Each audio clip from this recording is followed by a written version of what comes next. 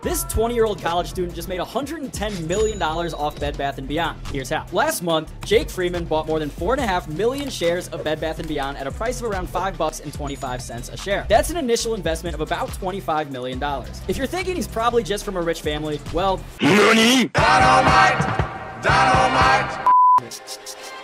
So, something weird happened. It's tragic, but it's also like... Now, it's tragic, but I don't know. It's a combination. And I was trying to figure out if this was in any way connected with what was happening at Mar-a-Lago with Trump, but I haven't seemed to find that connection yet, right? So we'll keep digging. But who was Gustavo Arnal? How do you say this motherfucker's name? Gustavo Arnal. Gustavo Arnal. Gustavo Arnal, Bed Bath & Beyond CFO, and what was the cause of his death? Well, spoiler alert, the cause of his death was gravity, and jumping out of it on Sunday. It was announced Gustavo's chief financial officer of Bed Bath & Beyond had died after falling from his apartment building in downtown Manhattan. Reportedly from the New York City Medical Examiner office said that the cause of death was multiple blunt trauma and suspected that he had taken his own life. It's not thought that he left a note and didn't say anything to his wife, according to sources. That's cold-blooded. You jump out the building and say nothing to the wife on the way down? Damn. When I came down.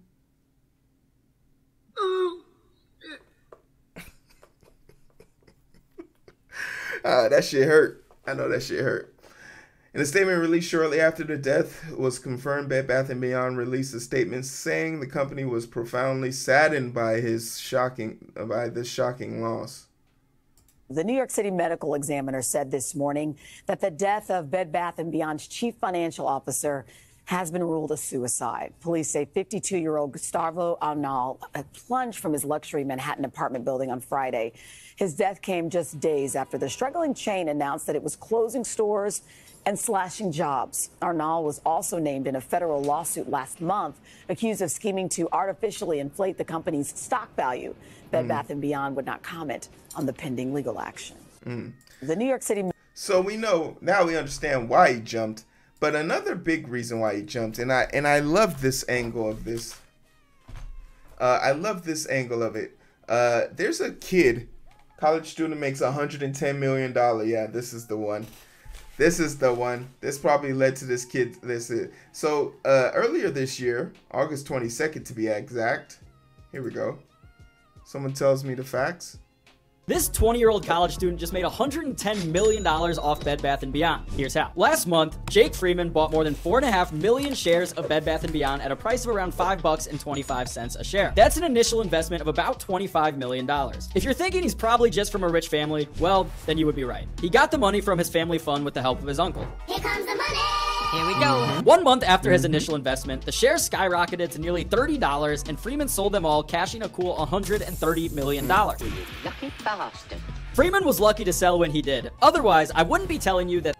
Either way it goes, that kid making that much money definitely had something to do with it, and then him bailing. So I'm interested to know what you guys think about it. Is Bed Bath & Beyond, does Bed Bath & Beyond have the potential to be one of those meme stocks? I don't know.